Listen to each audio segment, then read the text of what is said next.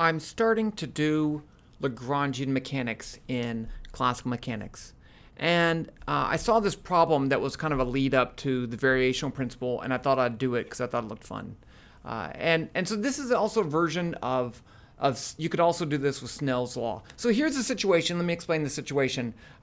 There are three different surfaces and an object can travel on those three surfaces with three different speeds, v1, v2, and v3. So I space these out, x equals 0, 1, 2, 3 meters if you want to. I don't really care. And then the speeds, I picked 1, 0.7, and 1.3, just for fun. And we can change those up. And so the question is, where should you aim for the transition points to get over to here, y3 is 3 meters, in the least amount of time, right? Because if this has the highest speed, I want to use that to my advantage to go up as high as I can, right? Because I can go faster. If this was a slow speed, then I'd want to get across as fast as I can and then speed up more in the next one. So, and we can change up the values and everything. So in Snell's law, if you just have two surfaces like that, then you can just do a maximum problem. So you could calculate the time it takes to go through here, the time it takes to go through there, and vary this one parameter in the middle. But now I have two parameters. I can vary both of those, right? So both of those can change. And so which one gives the optimal, the minimum time, right? And I thought about this, and I thought it'd be fun to solve this in a unique way. I like to do unique things. So what I'm going to do is to set this up. I'm going to have these 4 points. These two are fixed. They can't move. I can only move these 2 points. And if I can do it for 2 points, I could do it for an infinite number of points, which is what we're doing in the variational principle. So the question is, how do I know which way to move these? I can definitely calculate the time, right? I can say, okay, the total time, let's do that. T is going to be T1 plus T2 plus T3. And T1 is going to be this distance. So I can say V1 equals S1 over T1, or T1 equals S1 over V1. So what's this distance right here?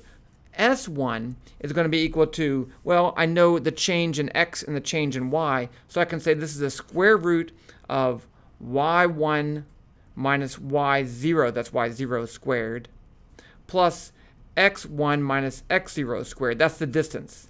So, and that distance is going to change as I move this up and down. And then I can do the same thing for T2. T2 is S2 over V2. And then S2 is going to be the square root of Y2 minus Y1 squared plus X2 minus X1 squared. So I can find all that stuff. I can calculate the time. So here's what I'm going to do. I'm going to calculate the time. I'm going to pick some spots for these. I'm just going to pick spots. And then I'm going to move these up and down with a random amount. So I'm going to move these up and down a random amount. And then I'm going to calculate the time. If the new time is less than the old time, then I'm going to keep these points. If they're not, I'm not going to keep them. And then I'll just keep doing that again and again. So basically you can think of me shaking these around, right? And in fact, what I'm going to do is add a random number to each of these points, a random displacement to each of these points, and let it kind of evolve over time. And so it'll be fun. It'd be good practice for our use of lists and things like that, even though I'm only doing 2 points. So let's just jump into it. I've already started on the code because I wanted to make an animated graph, and I was doing that wrong. So let's go over here to the computer. I'm using Python. I'm going to give you the code. I've already set some stuff in. I told you that. So here's the plot. So there's my first point. There's my last point. I just put the other points at 0, 0, right? So it just goes across, and then up to that one just because I had to. And so what I have so far is this stuff is for the graph. These are my X and Y values, right? So X is 0, 1, 2, 3. It's a list. If you have questions about lists, let me know. I have some details. I made a video about lists. And then these are my Y values to start with. Now, what I'm going to do is I'm going to make a new Y value and compare the time for the old Y value. So I need to have another list. It's empty right now. I'll fill it in later. F1 data, F2 data. So what I'm going to do is animate the graph, right? So to animate a graph, use these data lists. So that's what this is. And here, that all this does right here is to fill in the data list. So I go through F1 data. I go through the length of X, which is just 4 points, right? But it's fun to do it the real way, so that if I want to make it more complicated later, I could. So I just add my X and Y values to the list. And they're two different things, right? Because the red are just dots and the other one's a curve. So I didn't have to do it that way. I could have done something different, but I wanted them different colors. And then this just plots those two data. So that's all it did. And then I set my velocities. That's all I've done so far. So what I need to do now is to make a function that calculates the time it takes to get through everything. Because when I make a new path, I need to calculate the times, right? Okay, so let's make a Python function. Is this big enough? I feel like it's not quite big enough. Let's move this over a little bit like that. Let's stretch this out. Okay. So let's make a function. Again, if you need help with Python functions, I'm here. I'm going to call this just capital T. And what parameters I'm going to give it? I could just give it the Y values because the X's don't change, but I'm going to give it the X list and the Y list. And I don't want to use the same name, so I'm going to call it XX and YY. And I'll put a comment. This function calculates the time to get to Y3. Does that make sense? Okay. So what I'm going to do is to calculate the 3 individual times and add it to the total. And so I need to first calculate that distance, S1. So let's calculate S1. S1 is going to be equal to the square root of y1 minus y0 squared. So I'm going to say y1 minus y0 quantity squared plus x1 minus x0 quantity squared. So that's S1. Let's go ahead and calculate all the S's. So I'm just going to copy this stuff. Copy, paste, and let's make this S2 is going to be from 1 to 2. So 1, 2, 1, 2. And just a reminder, this, you see this up here. Y1 is the second element in the Y list. So up here, it'd be start off at 0. Y0 is the first element in the list. Up here, this list, this up here goes through, has I go from 0 to 3, and then I can just index the things that way. And I'm going to need to do that in another case. Now I need to change this to S2, and then I need one more. It's going to go from 2 to 3. So 2, 3, 2, 3. Okay, so now I'm going to go ahead and calculate the time. T1 is just going to be S1 over V1. T2 is S2 divided by V2. T3 is S3 divided by V3. And then I'm going to return, the function is going to return the total value. So I'm going to say return the total time T1 plus T2 plus T3. Let's just see if this works. So I'm going to say print start time, start T equals the function T. I'm going to give it the list X and the list Y. That should work. And it didn't. Can't find S3 because I didn't name it that. That's okay. Making mistakes is just part of it. So that it takes 4.86 seconds to get across, and that seems to make sense, right? I'm going from here to there, different speeds, about 1 meter per second, a little bit, but I also have to go up. So the total distance, this seems realistic, so I'm fine with that. Okay, so what are we going to do next? Next, I want to iterate. I'm going to make another list, another loop. So let's do this. I'm going to say n equals 100, n equals 0. This is my favorite way to count. There are other ways to count, but I like this because it makes the most sense. So now I can say while n is less than n, rate, let's do rate of 50. This so I can animate it. And then I'm going to say n equals n plus 1. So that's going to add 1 to the value, and so I can do the loop 50 times. This is a good way to count. Now, and the rate just means it won't go too fast. So the first thing I'm going to do, I want to animate the graph. So I need to clear the data before I graph it. So I can say F1 data is empty and F2 data is empty, right? Every time I get back, I'm going to clear the data and then replot it.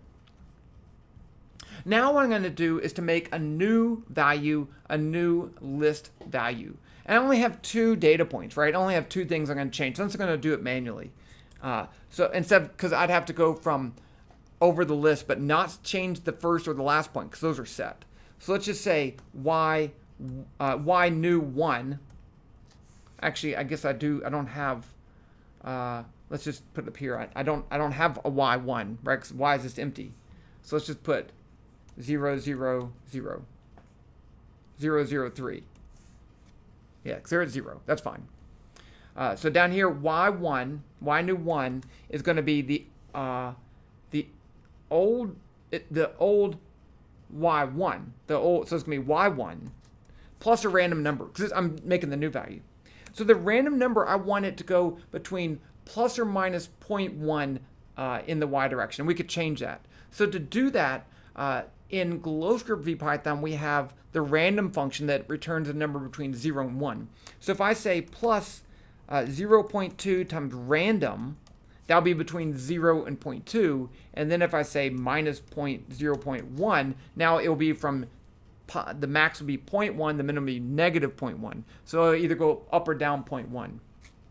And now I'm going to do the same thing for y new 2. Y new 2, the second data point, is y2 plus 0.2 times random, not random 0, random minus 0.1. Okay, so that's going to make new values. Now what I need to do is to compare the time for y new and y, which is the old. So let's just do that all in one fell swoop. If the time for x, y new is less than the time for x, y, then I'm going to set my y value to my y new value. Now you can't set the lists equal to each other, because they will always be equal to each other. You got to set each item equal to each other, which is a little weird. So I'm going to do this. For I in range length of x, because they're all the same, I'm going to say y I equals y new I. So that'll just go through and update it. Now, it only does that if the time is less. If the time is greater, then it's just like, fine, I'm not going to do anything. Okay, now what I need to do is to, I need to plot my new function, or the same, it may not have moved. So I can just go up here to my plot. This is my plot right here. I'm just going to do this. That's the same thing, right? I need to do that for my plot. That needs to be indented. And then I need to actually plot the data. So I'll say f1.data equals f1 data, f2.data equals f2 data. That should be it. And then I increment in. And let's go ahead and print out the final time. Print t final, just to see if it's less, right? T final equals, again, t xy. And x and y, remember, are lists. They're lists. Okay, do you think this is going to run? What do you think? Let's go up here. I should save it. I didn't even give it a name.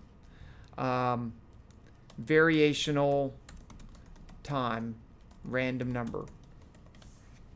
Save. Okay, now let's run this thing. Okay, it didn't do anything. Oh no, it didn't plot it though. It didn't change anything. Okay, I made a mistake somewhere. That's fine. It's just a greater opportunity to have some fun here. Okay, so that's my function that returns it. N equals 0. If t x y new is less than t x y, then set the new one equal to that, and then plot it. Y new 1 is y1 plus 0.2 random minus 0.1. But it didn't do anything. I in range, this is just graphing, but it didn't change it at all. yi equals y new I for I in length. Okay, that's good. xt x y new less than t x y. What the heck? Random. 0.2 times random minus 0.1. Okay, well, let's just, I'm going to try my other favorite trick. Because I was working on this before. Let's just, what's different? I don't see what's different, but I'm going to run it.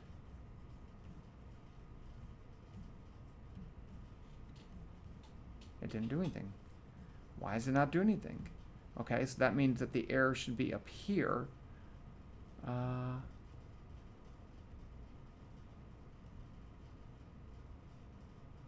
I got the V1. The time is returning the same thing, so the T function's fine. Let's do this. Is it not even going through the loop? Print. Let's print Y. Let's just see what happens there. So the Y never changed. It never changed. Let's print Y new.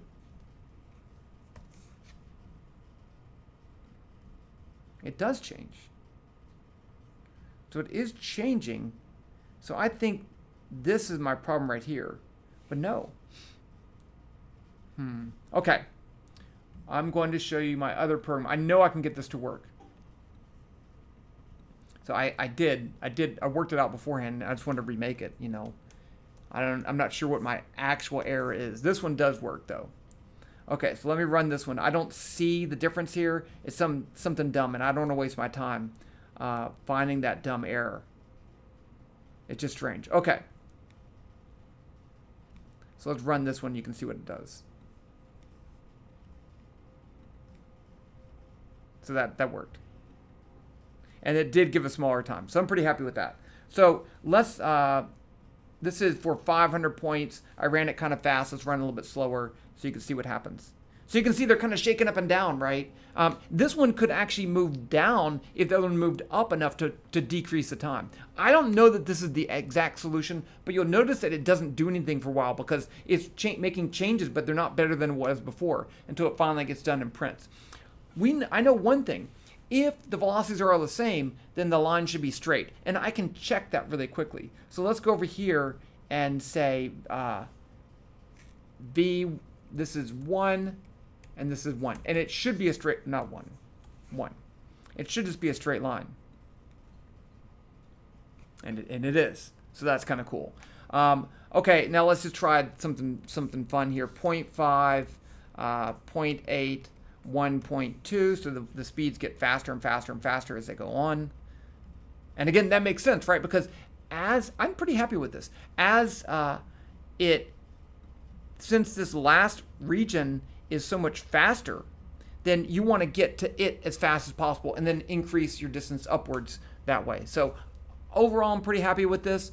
And you can imagine what would it be like if there were like a whole bunch of points, would have had a whole bunch of different velocities.